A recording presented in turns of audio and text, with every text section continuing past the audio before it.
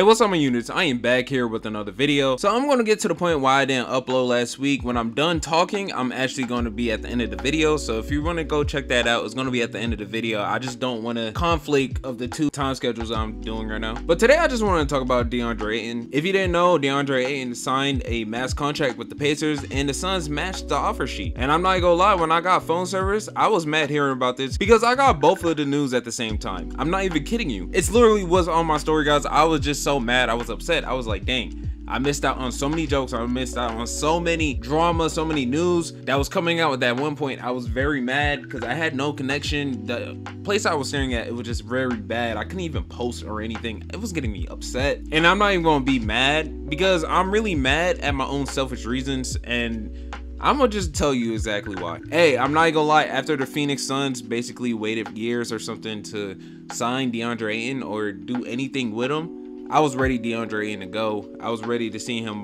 put on a new jersey. This would have been very major for the Pacers. The Pacers, they need some type of relevancy, you know what I'm saying? And that would have been great. And C, this hurts my Spurs chances of getting that #1 pick because now the Pacers have a way bigger chance of competing for it, obviously. Now they don't have that much, like, I'm gonna say talent, but they don't have that good of a center of DeAndre Ayton. Now the Pacers, I love Tyrese Haliburton. We seen what he could do. He probably like the most underrated playmakers in this league because of the team he plays for. And when he got traded, bro, stats look eye-popping, but you can see he got major talent. And he was literally putting up 17, 9, and 4 with great efficiency, with great defense, and with a weak supporting cast. And people are going to bring up the fact that he went 6 and 20 in this stretch with Tyrese, but the starters who was playing with was kind of injured, you know what I'm saying? Like, the main people he was supposed to be playing with, they was injured. There's nothing he could have done about it. TJ Warren was injured. Miles Turner was injured. And the fact that he still averaged 9 assists with a supporting cast like that, it's crazy. You can never take away something like that from Tyrese Haliburton. You're not supposed to average 9 assists. Like, I couldn't understand if it was scoring, because scoring numbers is like with garbage numbers, you know what I'm saying? That's a difference, you know what I'm saying? Of course, your volume scoring is going to go up when you're on a losing team. But dimes, though, that's very unheard of, you know what I'm saying? Because the supporting cats are not good enough to actually score, you know what I'm saying? Stop. Okay, guys, I'm not going to lie. I just want to grow my channel. I'm sorry I'm stopping this video, but I just want to grow my channel. So if it really wouldn't mean much to you, if you can subscribe or can you like my video, it will really help me in the long run. I really do like making videos for y'all, and I feel like if y'all just do that, that will actually help me with the algorithm. So if you want to do that, please, that help me out. If you don't want to do that, that's fine. Just go ahead, skip me. Just tap your screen or just press right on your keyboard or something, and you can skip like the 15 seconds of this. But all right, guys, let's go back into this video. And not everyone in this game could be a great playmaker like this man Tyrese Haliburton. He gets people in the good spots, and that's why I really would have loved him with DeAndre Ayton. I said this in my last video. I said now you have DeAndre Ayton, which I really did mistakenly say that he could create his own shots. I didn't mean it that way. I was saying it as if you put him in his right spots, yeah, he's gonna score.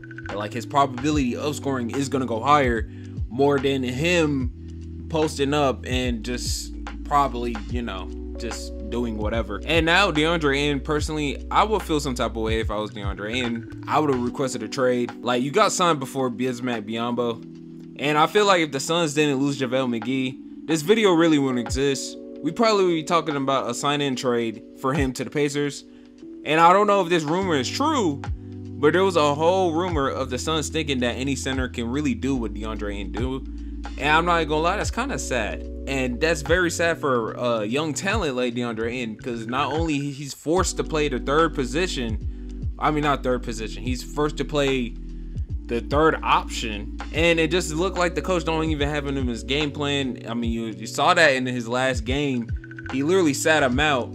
He thought that was a good idea not having him in the game, but he still kept CP3 and Booker out there when they was just bricking like crazy. Honestly, I expect DeAndre Ayton probably getting traded, and if he really cares about his career, because obviously this is just I won't say a toxic household, but I would say like They don't trust in him. There's no trust. They don't believe in him like DeAndre believe in himself. Honestly, just bet on yourself on sometimes. And I don't see the Suns winning a championship. So if you want to just waste your career on the Phoenix Suns, go ahead. Like, go ahead. I mean, Chris Paul, eventually he's gonna retire sooner or later. He got like 2 years left probably. I don't see him playing at above the age of 40. And now the Pacers, I mean, they really no loss to anything they did. They probably lost Miles Turner trust, but it's whatever, sadly. Okay, guys, I really didn't upload this because where I was staying at, I was in Orlando. The service in that, I want to say hotel, but if you don't know what Westgate is, please don't ever go to Westgate, bro.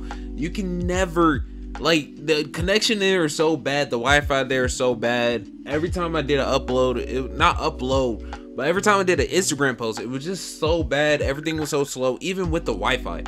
The phone connection was horrible. I had T-Mobile, oh my God, bro. But yeah, that's literally what happened. I couldn't upload or nothing. So I'm sorry if I was just telling y'all I was uploading every day. I do upload Monday through Saturday. Saturday time is not the same times as my Monday through Friday schedule. I upload Monday through Friday at 10 a.m. sharply.